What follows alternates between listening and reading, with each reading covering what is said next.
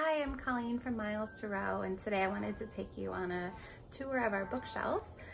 We think that books are invaluable and we find them so important that we want each one to have a place in our home. And so I know that we have a lot, you may have a lot, and might be struggling with where to put them. I know that that's a common concern when you're involved in a book club.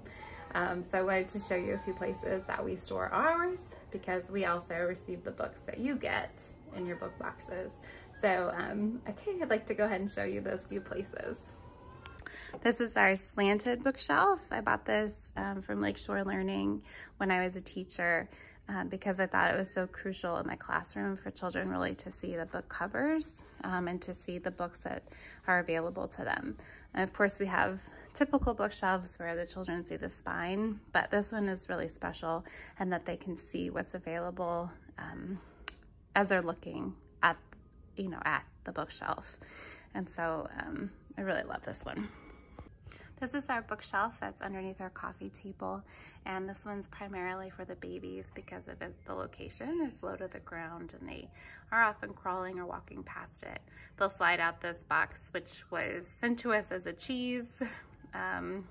little cheese tray during the holidays, and they just really love it. They take out the books, they flip through them, they've started to do flaps.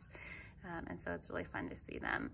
It can be messy. The books end up on the floor quite a bit, but we don't mind because they're showing interest in books, and we know that the more interest that they're showing, the more interest they'll have as they get older. And that's what we really want to do, is build these readers from a young age. So it's really exciting for us.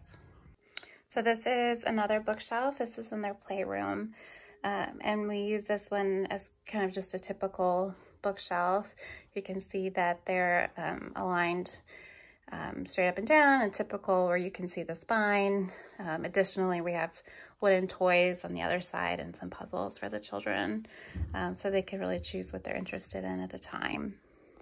This is kind of our family bookshelf. It's important for our children to see that we appreciate books as well, and so we wanted to make sure that that was visible for them. So we have family cookbooks as well as travel. We have novels and nonfiction titles. I think it's just really helpful for children to see that books are important to your family, and that's why we have them down here. And then we have a couple bookshelves here. So the first is just here where we have, we have just some typical titles that are kind of geared to our 5 and 3-year-olds. Our 5-year-old can reach that easily, and then our 3-year-old uses this step to kind of crawl up there. And then here we have just typical titles, again, nonfiction and fiction, just a variety of information for them to choose from. And it's really fun to see them just sit here surrounded by books. It's really neat. And then on the bottom shelf are all board books, because again, we really want to keep that level for the babies so that they're grabbing at books. And I will say that our bigger kids, our older children, also love board books.